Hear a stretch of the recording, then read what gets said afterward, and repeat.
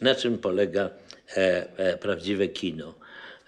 To nie jest tak, a zwłaszcza w Polsce, nie mogło tak być, że pan ma fantastyczną ideę i do tej idei wszyscy coś panu wnoszą.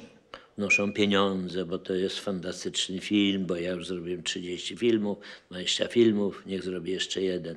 Wnoszą wszystko, co jest najlepsze, panu znoszą, dlatego że rozumieją, że to jest fantastyczna idea. Nie. U nas w Polsce, żeby zrobić film, to trzeba było szczęśliwego zbiegu okoliczności tych bardzo wielu spotkań, tego właśnie.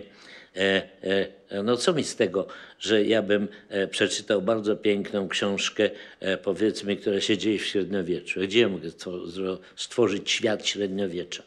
Ja musiał pojechać do Francji, gdzie są różne miejsca takie. Danton miał być robiony początkowo w Polsce i Bóg mnie strzegł. To było największe moje zwycięstwo, że nie zrobiłem Dantona w Polsce, bo się okazało, że 3 osoby już stanowiły zbiegowisko w stanie wojennym. No, a żeby zrobić sceny masowe w Dantonie, trzeba było więcej niż 3 osoby. W związku z tym sprawa się szybko rozwiązała, że nie może być film robiony w Polsce i pojechaliśmy do Paryża. I dzięki temu Danton zaistniał, że tak powiem, na swoim prawdziwym tle. No jakby ten film wyglądał zrobiony w Polsce. Także to nie jest tak. Właśnie jedno się łączy z drugim. A jak ja bym mógł wyprodukować te olbrzymie, zrobić jakieś dekoracje tych olbrzymich hal? On przechodzi z jednej hali do drugiej. To widać, że tak powiem, rozmach, który jak film był pokazywany w Hollywood, był przedstawiony do Oscara, to producenci, reżyserzy nie mogli wyjść ze zdumienia. Jaki pan ma kosztorys? Ile ten film kosztował? Bo wszyscy myśleli, że to już zrobione, że to, że tak powiem, jest zrobione do filmu.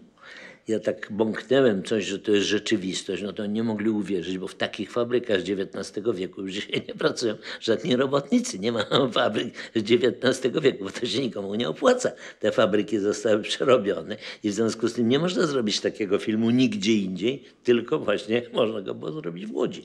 Także to jest ekscytujące, niezależnie od tego, co powiedziałem, że chciałem zrobić film o wolności i odpowiedzialności decyzji, że oni, no nikt z nas nie mógł sobie wyobrazić, co to znaczy, młodzi ludzie w tym wieku myślą, żeby założyć fabrykę. No to przecież w naszym systemie to było w bardziej surrealistycznej sytuacji trudno sobie wyobrazić. No ale to właśnie symbolizowało wolność. I tą wolność ja próbowałem pokazać i że tak powiem, tych, którzy byli przeciwko, którzy mieli inne interesy. Taka gra, ukazanie na ekranie takiej gry interesów, zawziętości, namiętności, ja nie mogłem znaleźć w żadnej innej polskiej książce, a też i pokazać w żadnym innym filmie.